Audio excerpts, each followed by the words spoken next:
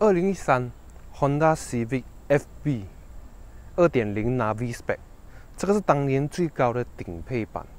当年的售价是133千马币。现在呢，这台二手车只需要58千马币，你就可以带回家。它的这个售价呢，是比顶配版的国产神车 Navi 1.5最顶配的那个贵了一个6000左右，贵一个一点点罢了。然后本期的影片呢，我将会带你去试驾这辆车，然后看一下这辆车有什么东西。在影片的结尾部分呢，我会告诉你这辆车的优点跟缺点，所以记得留守到最后。还没有订阅的朋友们呢，你们可以订阅一下我的频道，然后顺便给我一个赞。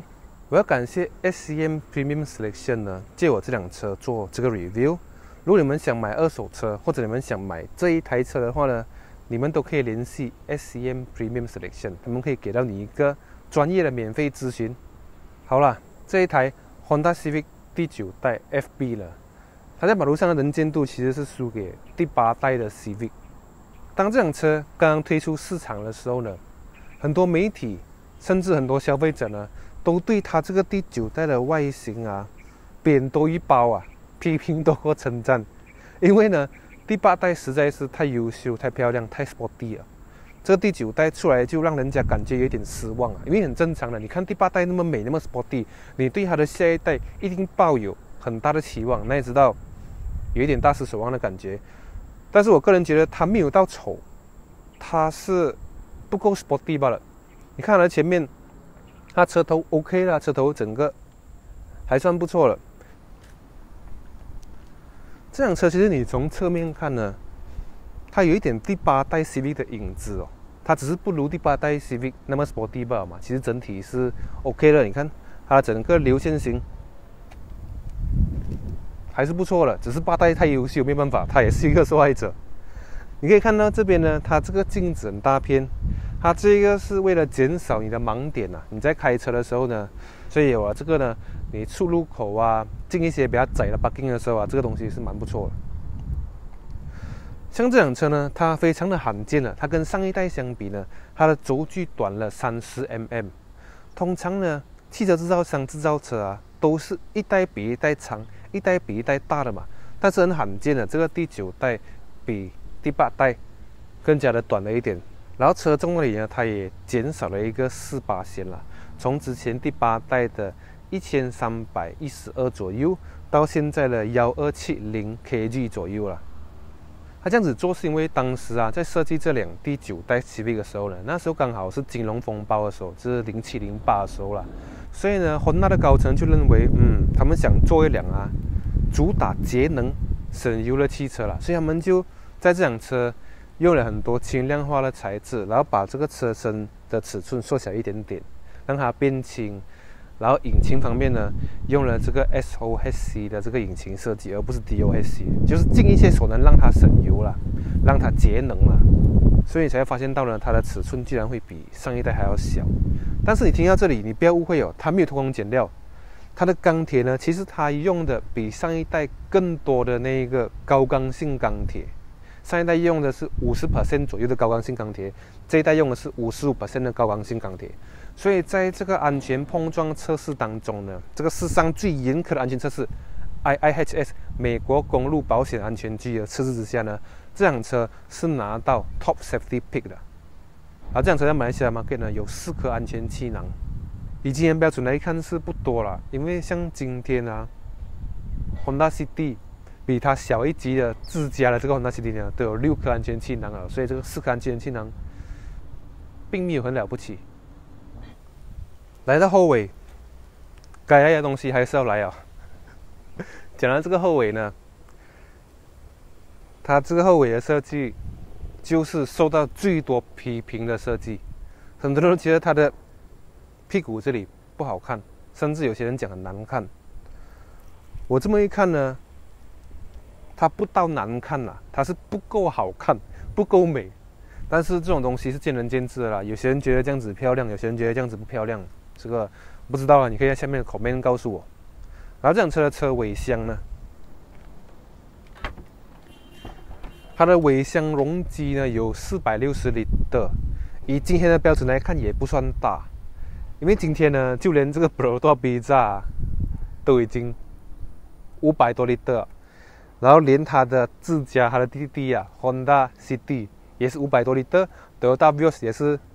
500多L， 这些级别比它小、级距比它小的 B segment 啊，甚至 A segment 的 Sedan 呢，尾箱容积都超过它了，所以这个没有必要多讲啦。这个460L的不算是非常的好。然后这辆 Civic 呢，它跟第10代 Civic 一样，它的后面这边呢，你看到有一只鼓啊，就代表呢它的后座是无法倾倒的。说到后排空间呢，是Honda的强项。Honda 真的是算空间管理大师啊！你看这辆9代 Civic 呢，它的长度跟轴距都比8代 Civic 小了一点点，但是空间却丝毫没有被影响到。这边一个前头，这边3根手指，前面呢我是调到我自己的乘坐位置啊，我是175 cm。然后另外一个值得称赞的地方就是它中间这个隆起来的地方很矮，几乎非常的不明显这个隆起来的地方。因为通常车子呢后座的中间都会有一个隆起来的地方嘛，那个是用来收纳，可能是收纳一些排气管啊，或者是车身的结构之类的。但是呢，这辆车不会有，这辆车中间这个高起来的地方呢，非常不明显。所以像我这样子的高度的乘客呢，坐在后座这边，我脚这样子放，也不会辛苦。所以这个是真的是很厉害的东西。好的，进来驾驶座这里呢，进入眼帘的第一个就是它的仪表盘是双层的，这个跟上一代有点类似啊，但是它上面那一层变大，上面那层它是显示你的时速，还有一些驾驶资讯，你的油耗啊，一些资讯会在这个上面这层的左边这边。然后像下面这一层呢，就是 RPM， 它可以让你很容易的看到你现在引擎出力的状态。这个东西对我来说很有用，因为我本身就算我驾 auto 压的车呢，我也是一直要知道那个 RPM 在哪里，因为当我需要速度的时候，我可以很容易的让它保持在这个引擎的发力状态呀，所以我的眼睛瞄一下就看到 RPM 表是非常重要的。所以你可以看到多数的性能车呢，这个 RPM 表都做到特别大，像 Honda 呢就特地的放在很靠近你的位置，这个 RPM 表。不得不说，本田 Honda 真的是一间很热血的汽车制造商。然后内装这里呢，这辆是 Full Spec 的，这边就有一个 6.1 寸的可以 Touch Screen 的屏幕。它这个屏幕呢，可以给你看 DVD， 然后可以通过蓝牙连接你的手机，内建导航。没错，这辆车有导航，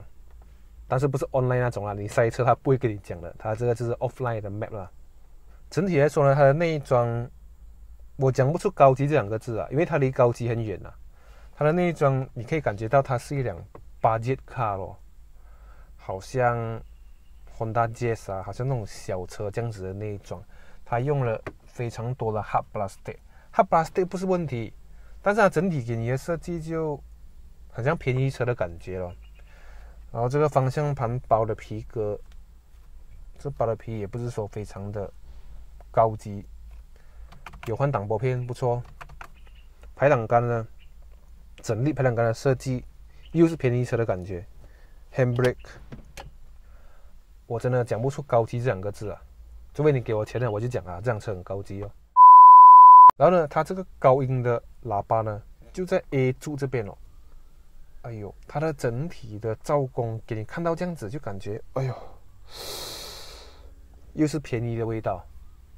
不是我要讲什么了，因为同个年代的像那一些 Optima K3 啊 Hyundai Elantra 这些便宜过它的车子呢，内装品质都好过它。然后储物空间 Honda 就是 Honda 咯，储物空间算不会差啦，储物空间。然后它也没有一个关注的 compartment， 就刮松刮松这样给你。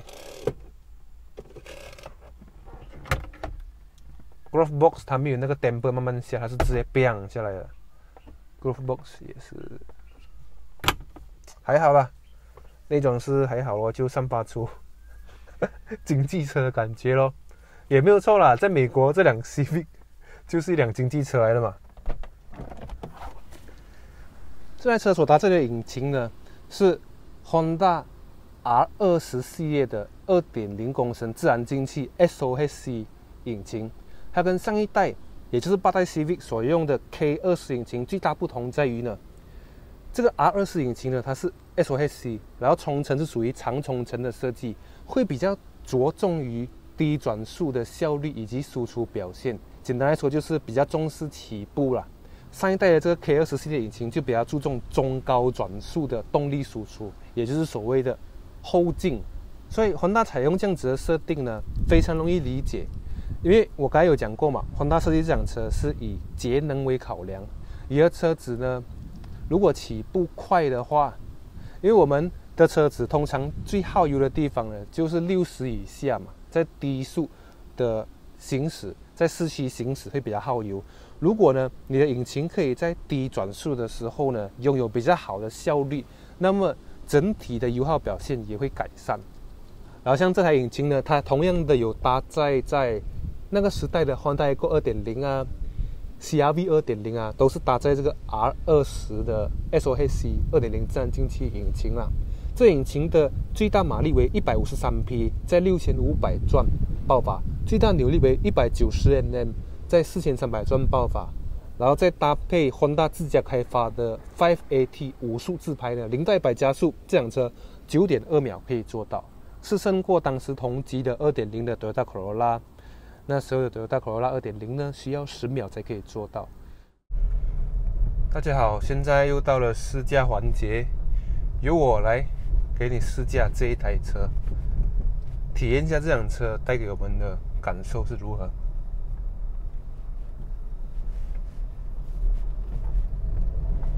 哇，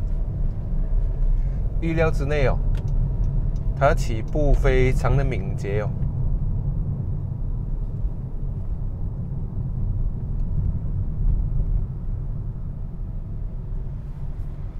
它起步那么敏捷呢，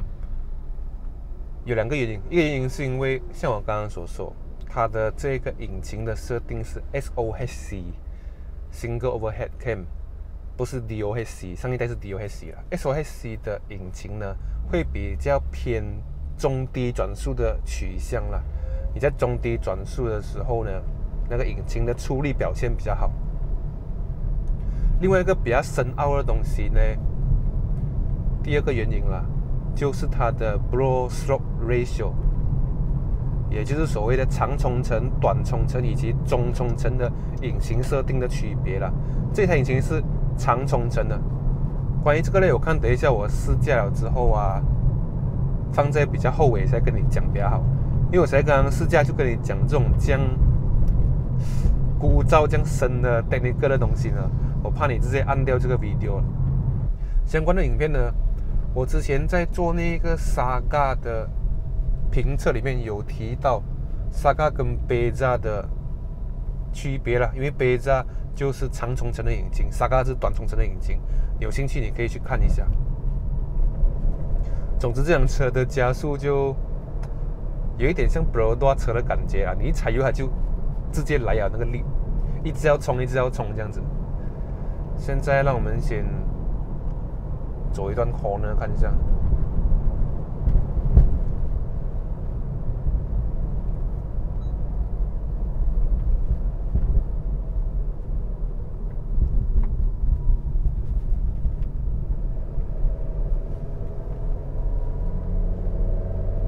OK， 我进 S 档，用这个换挡拨片，把转速保持在 RPM 2以上。哦，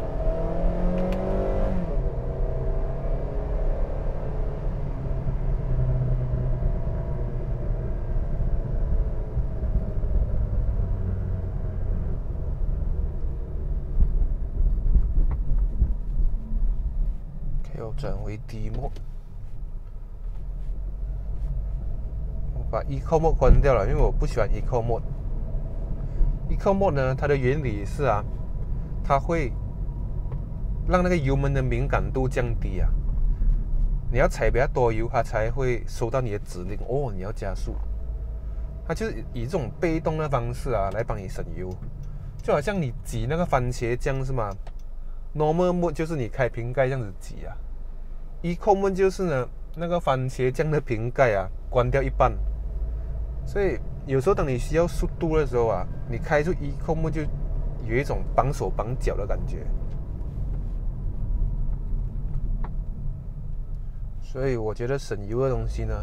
你用你的右脚来控制比较好，不用用什么所谓的 Eco Mode。在那边过弯呢，我就觉得普普通通啦。一台 C segment 的车的标准来看的话是中等啊，中等再上一点了，因为我觉得它好过我之前试驾过的那个 Optima K3 Cerato， 差不多同一个时期这样子的车啊，然后好过Toyota Corolla 那个时期的，应该是得益于啊这辆车的后面的悬挂系统是 Multi-Link。Honda 有自己的坚持啦，在那个年代啊，很流行 Torsion Beam 的后面的悬挂系统，也就是扭力梁啦。所以你 jack 起来看呢，那个时代的像 Corolla 啦、Optima K3 啊、Nissan Civic 啊，你 jack 起来看，你看它后面的车脚很简陋了，一支梁罢了，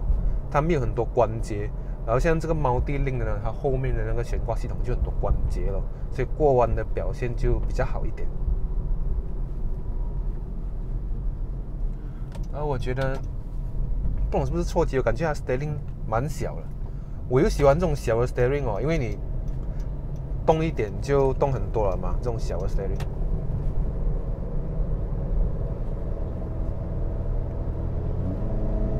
加速看一下啊，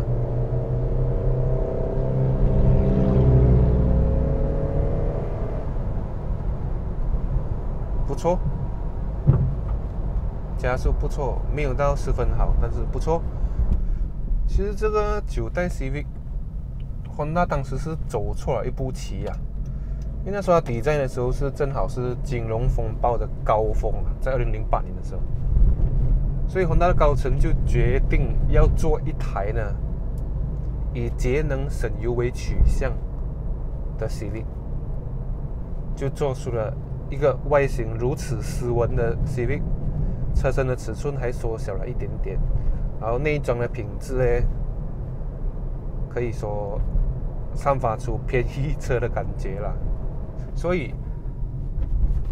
这样子的外形加上这个没有什么进步的内装呢，就导致了当时在美国市场啊，它一开卖的时候呢，他们对比同时期跟上一代的 Civic 开卖的时候那个销售数据对比呢，它下滑了15%。所以，为了补救这个东西呢，他们就在2013年的时候，在美国版的有做一个 facelift 啦，马来西亚就没有，因为你知道啦，不管你样子长什么样啊，在马来西亚你只要做一个 Honda 的牌子下去哦，肯定会卖的那辆车。所以我现在尝试一下它的 handling。Not bad。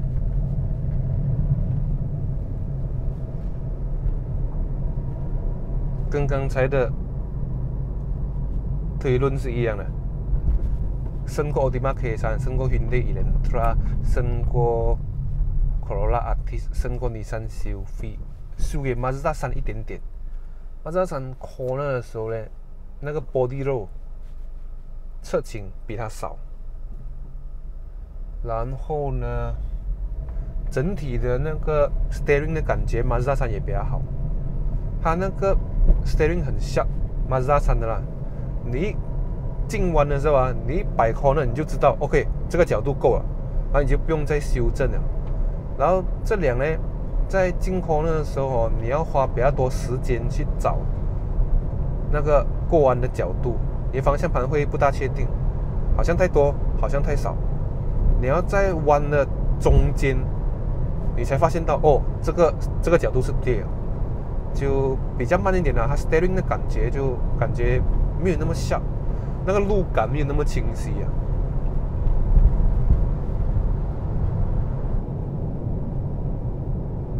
OK， 现在就来跟你讲点 boring 的东西啦。这辆车呢，你看它的 bro slot ratio， 它的 bro 跟 slot 的比例啦，它是属于长冲程的引擎，也就是 slot 那个活塞的行程呢，上下的行程呢，是大过那个气缸的宽度了。因此在这样子的情况下呢，那个活塞啊，它运动的行程比较长，所以我们把它称为长冲程 （long stroke）。这种长冲程的引擎设计呢，它的优点在于呢，它可以在低转速啊，也就是3000 RPM 以下的时候，给到你一个比较好的加速反应。所以你可以发现到 Perodua 的多数的车子呢，都是采用长冲程的引擎设定。然后像第8代的 Civic 用的是 K20 系列的引擎。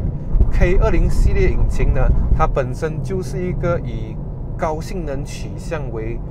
设计的一个引擎，所以它使用的是中等的冲程、中冲程的引擎设定了。如果我没有记错，它的这个 blow 跟 slot ratio 都是8686啊，这一点也跟那个德大86一样咯，那个 blow 跟 slot 的长度是一样的。我们把它称之为中等冲程的引擎。这种中等冲程的引擎跟这种长冲程的引擎相比起来呢，中等冲程的引擎呢，在高转速、在中高转速的表现会比较好，也就是 RPM 3过后，你会感觉它的加速力道会比较强劲。最明显的例子呢，就是你可以看那个 Perodua Beza 1.3 跟 Saga 1.3，像我之前做过的那个 Saga review 有讲到的东西，就是呢，两款车它的马力跟扭力的输出是差不多的，但是呢，这个Beza你会感觉呢，它0到40啊，它起步比较有力。Perodua 车都是给人家这样子的感觉啊，0到40啊，你在市区驾的时候，你会感觉Perodua车哇，怎么它起步这样快了？1.3跟别的1.3相比啦，这个就是它的秘诀。Perodua 的车呢，它的引擎大多数都是用 long stroke 的引擎设计，所以导致的呢，它0到40比较快。但是0到100呢，这个1.3的Beza就没有这个 Saga 那么快，因为 Saga 它用的是中等的冲程的引擎设计，所以在 RPM 3过后呢，就是 Saga 发挥的时候啊。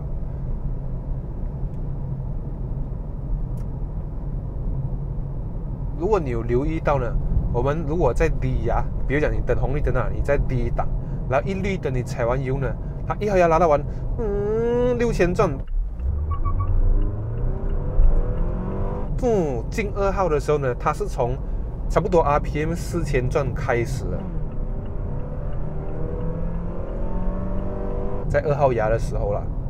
所以你这种长冲程的引擎呢，你发挥的地方就只有1号压的 RPM 1到4那个时候，2号压的时候你的 RPM 就落在4了嘛。当你全力冲刺的时候，所以呢，这就导致了多数的性能车都会用中冲程或者是短冲程的引擎设计。这样子的短冲程或者中冲程的引擎设计呢，它的活塞上下的动作就比较快，就比较有利于达到一个高转速的状态。所以在高转速的时候，它的输出会比较好。比如说像 F1 的赛车啊，F1 的赛车就是很典型的短冲程的设计，它的那个 blow 是多过那个 stroke 的，它就是这样，它的活塞上下运动很快。我总结一下这辆车呢，操控性还可以啦，普通、中等再好一点啦，在细segment们的车、细segment们的手电里面。然后呢，加速表现不错，但是它的引擎设定有一点粗糙。你踩油的时候，有一种错觉，很像在驾一辆比较有力的 Navi 这样，踩油它突然间，尤其是你的速度在少过20的时候，你踩油啊，你感觉它会突然间冲一下，那种感觉就很不豪华啦，这样的感觉。它的起步的时候，它是一个好的东西。你在市区行驶，你在出路口的时候反应比较好。但是呢，就给人家一种不够 premium 的感觉。然后呢，再来就是它的高速稳定性中等。好了，又到了总结的时间了。我总结来说，这台车的缺点呢，主要是有2个。第一个就是它的隔音不是说很好，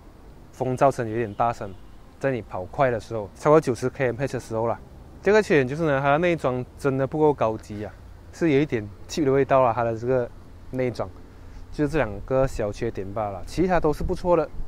然后这辆车的油耗，在我刚才的测试之下呢，得出来的数目字是 10.3 km/L。这个数据不算相当的省油，但是也不会说很吃油啦。为什么呢？因为我刚才试驾是不是说很斯文的嘛，我都是有拉这辆车的嘛，所以这样的油耗是理所当然啦。10.3 km/L。然后同样的，我也总结出买这辆车的2个理由。第一个理由就是这辆车58千，它是一辆 C segment 的车，它比那些 B segment 的像 Toyota Vios、Honda City 在跑远途方面呢，肯定是它比较舒服的。有一句谚语说得很好就是说在欧洲100年很短暂，在美国呢100公里很靠近。这个谚语就很好的解释了为什么在美国呢，通常他们都喜欢比较大辆的车，因为跑远途比较舒服嘛。所以你看美国的汽车销售数据，那些很好卖的车都是 C segment 以上的，像 CS5、CRV、Toyota Camry、Toyota Accord 都是 C segment 以上的车了，都比较好卖。这个是第一哦。第二就是呢，你看这辆车。